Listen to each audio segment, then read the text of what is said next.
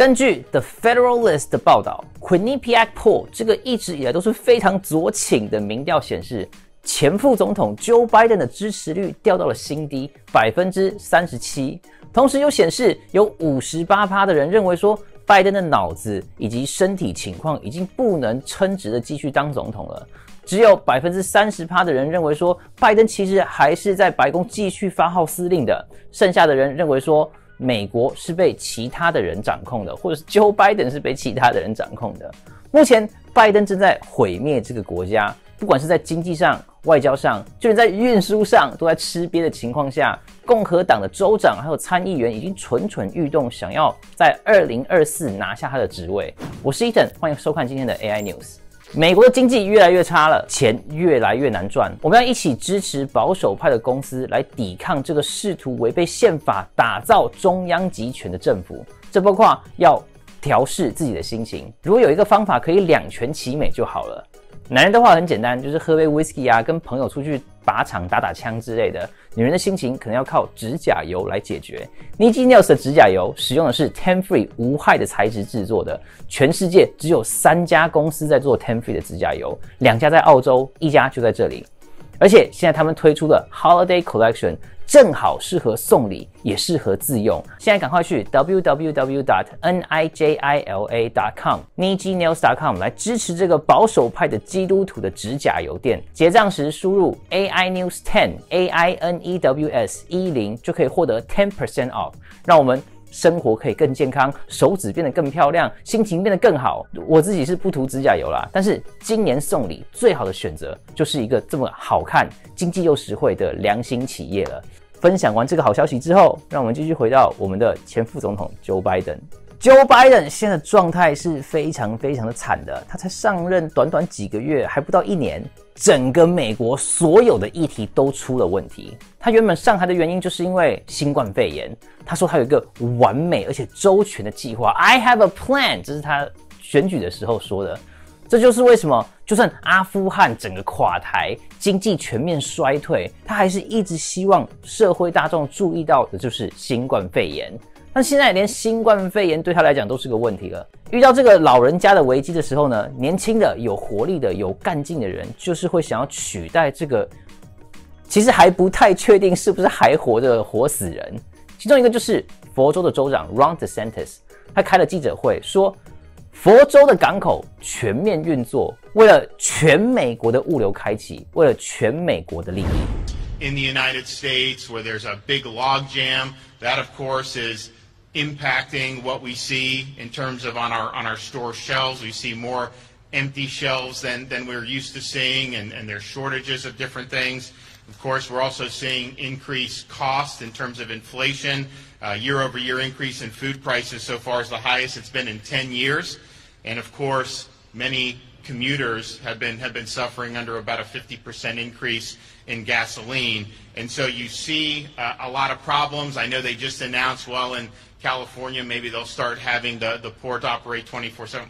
Our ports operate 24/7. I mean, that should be happening anyways. And so we in Florida have the ability to help alleviate these log jams and help to ameliorate the problems with the supply chain. And part of it is because we've long been committed to reliable, modern, and accessible port facilities. Since I became governor in 2019, we've allocated almost $1 billion to over 70 Florida seaport projects. And these are approaches that have made us really strong.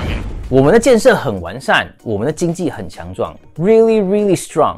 这是一个非常好的事情，不只是对佛州，我认为对全美国来讲都会很好。这位州长最厉害的地方就是，当其他的州长都在那边说联邦的政府在打压啊，联邦政府说什么啊，做什么啊，他就是有本事在大家不知道在干嘛的时候说，我这里有一个其他选择，我这里有答案，我这里有最好的解决方式。在美国，最好进入总统职位的就是州长。因为这是表示你已经是一个行政院的职位了，而且你已经是一个领导者，你带领的是一个州，接下来你带领的是一个国家。如果你是一个国会议员的话，或者参议员或者众议员的话，那就是比较不被看好的，因为你只是一个体系的一部分，你的履历最主要的是团队合作或是团队互动的概念。Ron DeSantis 身为一个州长，跟其他州长最不一样的地方，就是他的行为举止可以让他的名声传到全国。其他的州的州长绝大多数都不太认识，除非他最近有什么性丑闻啊，或是被罢免之类的。但是这位佛州的州长出来的新闻都是好的。另外一个年轻有为的共和党人，也是把自己的眼光放在2024的总统大选上面。这个人就是 Missouri 州的参议员 Josh Hawley。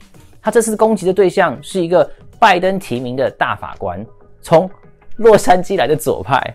这个法官坚持，男人应该可以进女厕所，女生更衣室，学校也是。这很明显就跟之前这个 Loudoun County 发生的强奸案的原因差不多。Josh Hawley 就在这个提名法官的提名会上面彻底的洗脸这个左派法官 Han Holly Thomas。让我们来看一下。Now, I have to ask you, in light of what we are seeing in Loudoun County, there are reports about this in other places, but it's particularly troubling in light of the recent events in Loudoun County, where a boy in late May was sexually assaulted a 9th grade girl in her school's restroom after he identified as being gender fluid. He was transferred to another school where a second assault occurred just earlier this year. Do you stand by your comments in these briefs that there is no evidence of violence or crime in restrooms by allowing biological males to use biological females' restrooms? Thank you for the question, Senator Hawley. As I explained to Senator Grassley, in every case that I had as an advocate, it was my duty to represent the views of my clients, and that's what I did. 这个未来的法官的回答，其实没什么好看的。Holly 就一直追问这个问题，结果他就是一直绕圈圈找理由，基本上拒绝回答。Joe Biden 也是，我之后会给一个 example。Josh Hawley 的问题其实非常简单，你签署了一个文件说，男人进女人的更衣室不会有任何的问题。那么现在你看到这些证据 ，Loudoun County 这些证据，你还是这么认为吗？只要是有超过2个以上脑细胞的人，都应该知道怎么回答这个问题。因为事实都摆在眼前，这个女的说：“我必须要为了我的客户着想 ，advocate for my client。”但是当我当了法官之后，我就不会啦。但是她的名字很明显就是签在男人可以进女人的更衣室里面的这个声明上面。那这有几种可能？你是一个没有道德的人，你是一个笨蛋吗？还是你一直以来都是在骗人？那你现在还是这么想的吗？那答案到底是什么？这个未来的法官就是不愿意回答这么简单的一个问题。简单的说，他的回答就是没有错，把男人放到女人的更衣室里面不会有任何的危险，就算有危险，我也愿意为了我的政治目的而说谎，就算我错了，我也不会认错，反正不重要，我干嘛要跟你在这边讨论？这里啊 ，Josh Hawley 有一个错误，就是他在说 biological male 生理男。这个好像是他在说这个世界上有其他的男性一样。什么叫做生理男？什么叫做心理男？什么叫心情男？什么叫灵魂男？这些名字全都是左派取的。我们不应该说什么生理男之类的单字，因为你这么一说就不是事实了。你只是让左派有机会反击而已。事实就是世界上只有男人跟女人，男孩跟女孩。当我们在使用这些左派的词汇的时候，我们以为我们很聪明，我们以为我们很科学，我们很在乎医学的单字，但是其实我们只是给左派一个攻击的机会，说男人跟女人有好几种之类的这样子感觉 ，50 Shades of Male， 50 Shades of Man， 男人的50道阴影之类的谎言。不过拜登也不是省油的灯。他也在全力的拉票。他昨天在 CNN 的 Town Hall 办了一个活动，他上面回答了一个自美国与中华民国断交以来，没有一个美国总统敢说的话。如果中华人民共和国武力犯台的话，美国会出兵吗？ Tested a hypersonic missile. What will you do to keep up with them militarily, and can you vow to protect Taiwan? Yes and yes. We are militarily China, Russia, and the rest of the world knows we have the most powerful military in history of the world. Don't worry about whether they're going to be more powerful. What you do have to worry about is whether or not they're going to engage in activities that will put them in a position where they may make a serious mistake. And so I've spoken and spent more time with Xi Jinping than any other world leader has. That's why you hear people saying Biden wants to start a new Cold War with China. I don't want a Cold War with China. I just want to make China understand that we are not going to step back. We are not going to change any of our views. So are you saying that the United States would come to Taiwan's defense if China attacked? Yes, we have a commitment. 美国会出兵保护台湾，我其实某层面上是一直相信这个的。如果说这句话是从川普那边说出来的话，那是很不幸的，他说的话从来就没有兑现过的政客说出来的。两岸的问题，我其实不太想去讨论，因为我觉得就是两边的左派政府在互相捅而已。一个是马克思形式的阶级斗争的左派，一个是 Marucci 现代社会主义或是人格社会主义的这个左派斗争。我没有台湾身份，也没有中国身份，所以说我只好批评我有权利批评的总统就好。我们应该相信拜登会保护台湾吗？我们就来看一下上一个拜登说要保护的政权，就7月而已，他跟阿富汗的总统最后一通电话。The leaked transcript of a 14-minute phone call on July 23rd between President Biden and Afghanistan President Ashraf Ghani reveals a stunning admission from Biden. Quote, I need not tell you the perception around the world and in parts of Afghanistan, I believe, is that things are not going well in terms of the fight against the Taliban. And there is a need, whether it is true or not, there is a need to project a different picture. The U.S. president goes on to encourage Ghani to hold a press conference with prominent leaders pushing a new military strategy that will, quote, change perception. 3 weeks later, Ghani has fled abroad, apparently with millions of U.S. dollars. His army dissolved, the U.S. military withdrawn, its billions of dollars of fighting equipment allegedly disabled, now in the hands of the Taliban, parading said disabled equipment in victory through the frightened streets of Kabul. Asked about the phone call on Wednesday, Press Secretary Jen Psaki deflected. Well, I'm not going to get into private diplomatic conversations or leaked transcripts of phone calls. But what I can reiterate for you is that we have stated many times that no one anticipated, the vast majority, I should say, there may have been individuals and agencies, so I don't want to eliminate that option, but our national security team and no one in Congress, or I would say most people out in the public, anticipated that the Taliban would be able to take over the country as quickly as they did, or that the Afghan National Security Forces would fold as quickly as they did. OK， 他要Ghani阿富汗的前总统开记者会说一切 OK， 这个 transcript 是已经流出来，而且已经公开的。拜登在上面说得很清楚，阿富汗的情形很糟糕，但是国际社会的压力很大，他要求阿富汗的总统说谎，说一切很好，一切不会有事。结果几天之后就彻底沦陷了。之后各位也看到白宫发言人说的话，这个新闻我们之前已经报道很多了，如果对这个有兴趣的可以回去看我们之前的影片。我们必须向前看，或许拜登已经是一个彻底改变的人了，或许他已经是心意更新而变化，或许他已经是一个新造的人了，勇敢面对问题，而且对症下药，说不定台湾有这么一丝丝的希望。我们先不用来扯台湾，我们就先来看看对于美国本土的危机他是怎么看的。现在最威胁美国的其实不是中国啊，不是俄罗斯，而是美国的南方边境。我们把政权交给了恐怖分子，然后又边境彻底的打开。那么拜登说要怎么解决这一切呢？他去看过了吗？ Do you have plans to visit the southern border? I've been there before, and I haven't. I mean, I know it well. I guess I should go down, but the whole point of it is I haven't had a whole hell of a lot of time to get down. I've been spending time going around looking at the $900 billion worth of damage done by hurricanes and floods, but I plan on, now my wife Jill has been down. She's been on both sides of the river. She's seen the circumstances there. She's looked into those places. You notice you're not seeing a lot of pictures of kids lying on top of one another with that looks like tarps on top of them. It's the thing that concerns me the most about being able to get control of it.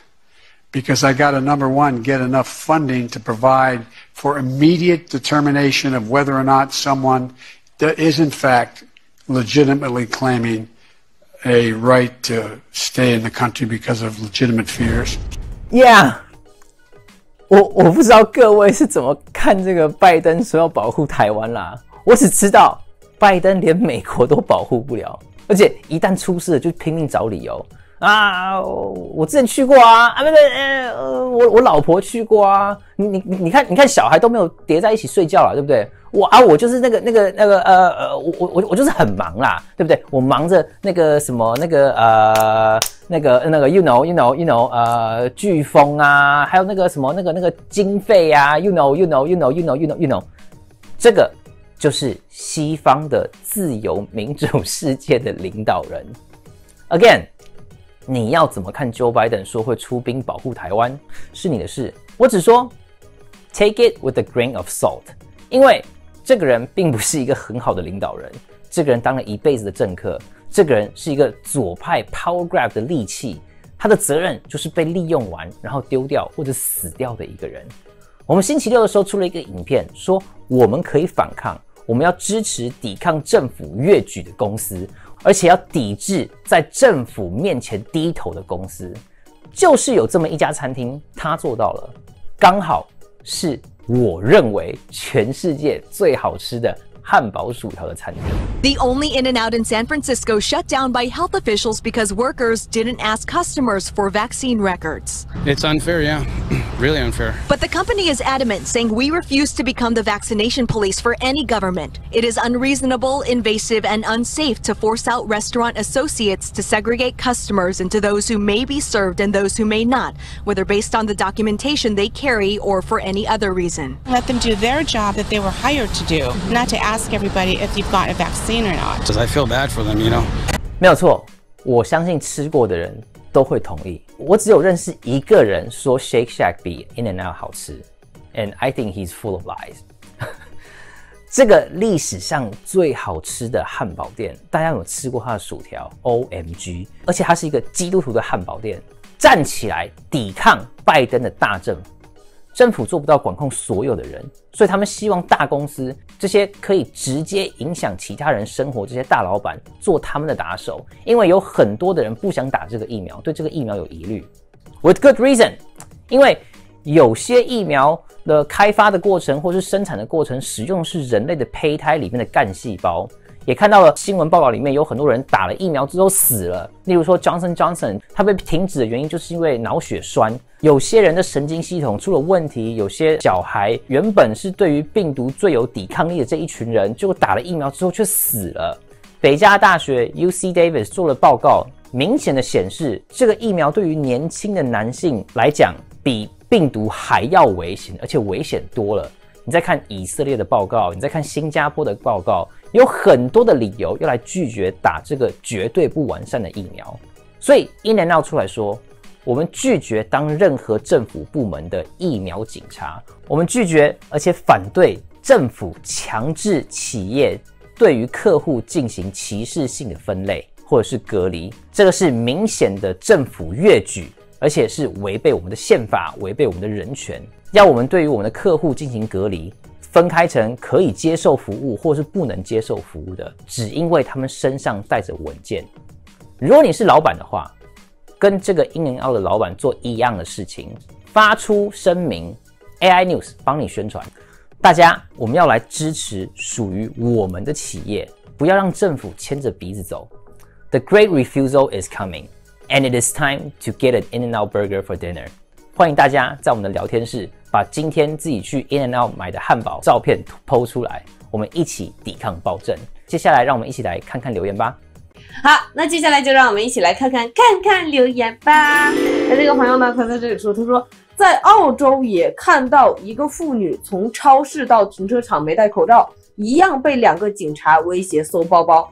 什么时候这个世界变得这么邪恶？警察都是打手，专打老百姓，好警察都被逼退。Yeah， 我觉得警察都是打手这个想法是一个很传统的一个想法。那我们现在我们会说警察是好人嘛，对不对？因为警察是要来维持秩序的，但是现在警察的确变政府的一个打手。But don't be surprised， 因为政府其实就是会要用这些公权力来夺取更多的权利。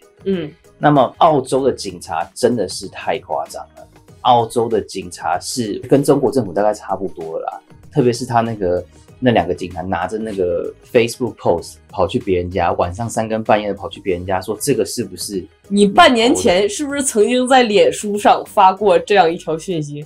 我说哈，大半夜你来我家敲门，你就是要问这个事吗？然后呢，就是你问了之后，是不是我 PO 的又怎么样？对吧？就是这怎么了？我觉得这是非常非常可怕的一件事情。前一阵子我们真的就在笑中国大陆嘛，就说什么那个人在警局里面这个是不是你 PO 的微信？你是不是在这个 group 里面说了这句话？现在在澳洲发生这个样子的事情，你说你在台湾，你还想移民去澳洲吗？你还想要去澳洲打工游学吗？你还想要去做变成这个样子这么可怕的一个东西？然后警察有这个样子的权利，政府可以这个样子来抓别人，来定别人，来骚扰别人，这是一件非常非常恶心的一件事情。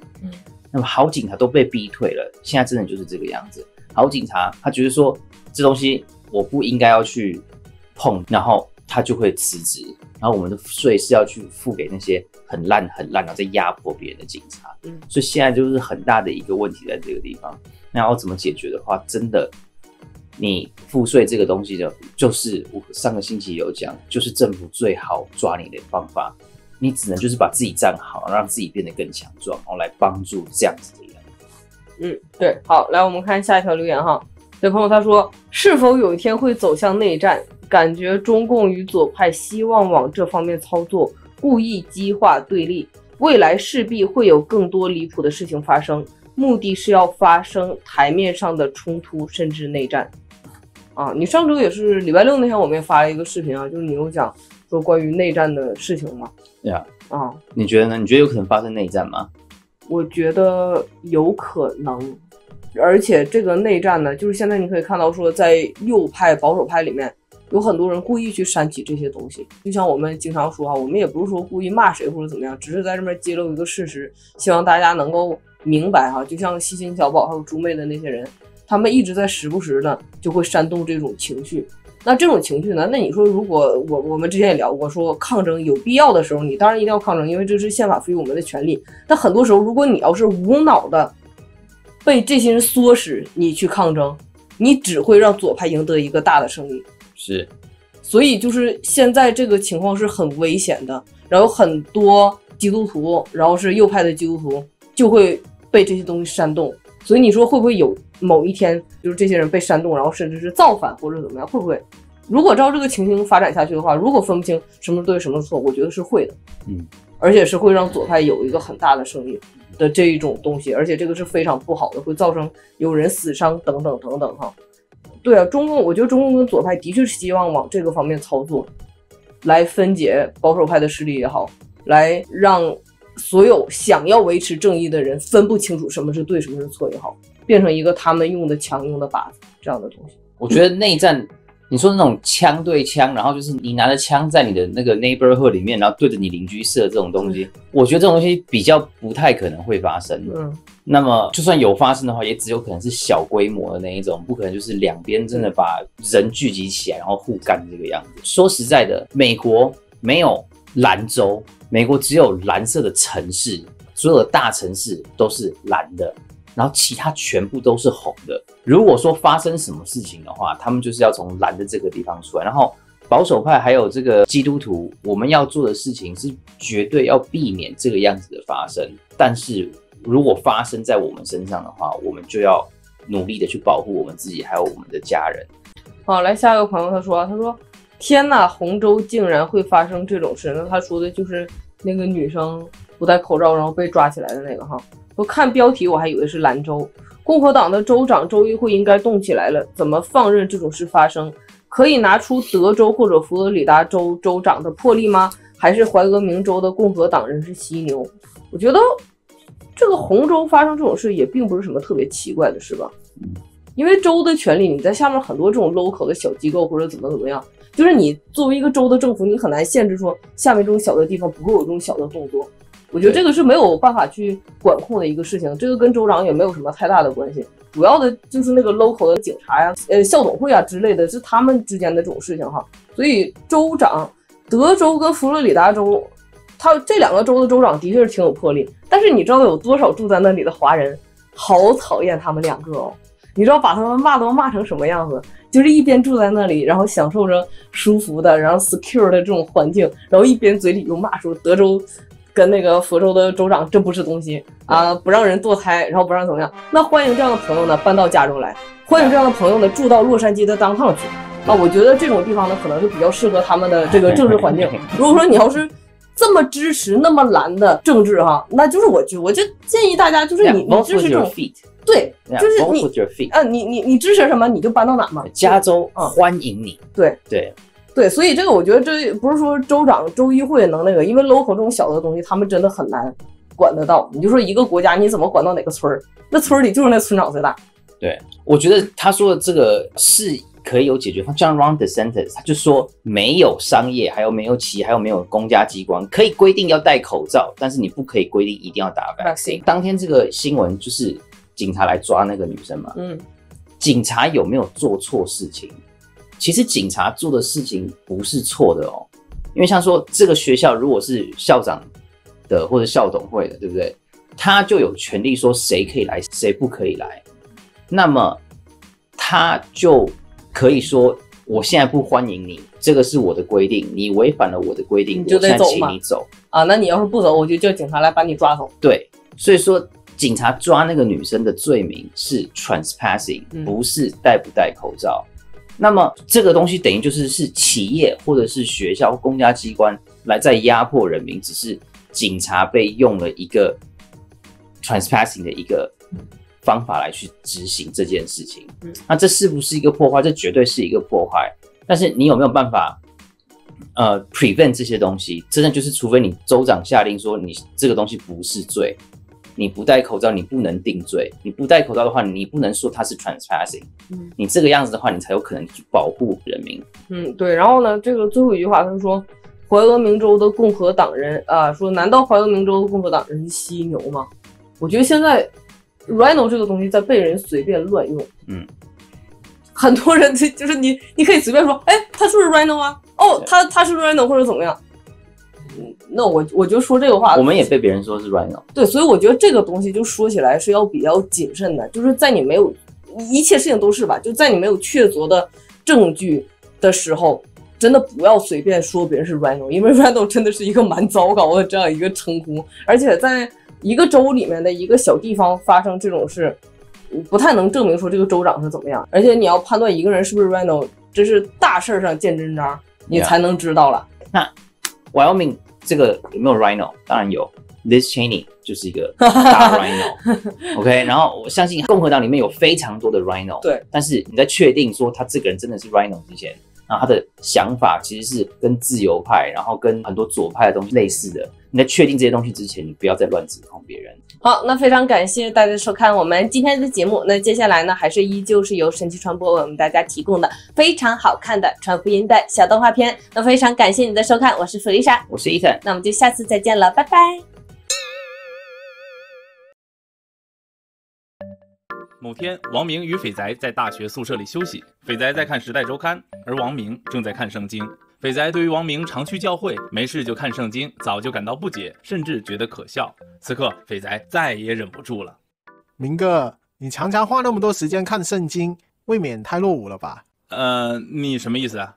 没什么意思，只不过明哥，不如你跟我好好学学。你看我都是在看最新一期的《时代周刊》，这样才跟得上时代的步伐。但是你没想过吗？你这一期《时代周刊》，你下一期不就跟不上时代了吗？对不对？那我下礼拜再买一本新的《时代周刊》，那我就也跟得上时代的步伐了。你说你，我跟你说啊，你这样永远跟不上时代的步伐。其实每个时代都有不同的挑战和问题。《时代周刊》当然很好，但是唯独圣经中的真理才能解答每个时代人们心中真正的疑惑。这之所以圣经在每个时代都高居全球畅销书排行榜榜首的原因啦。那听你这么一说，我也想好好读读圣经。没毛病，要不要明哥送你一本啊？谢明哥，但是请问有没有免费手机 APP 可以下载？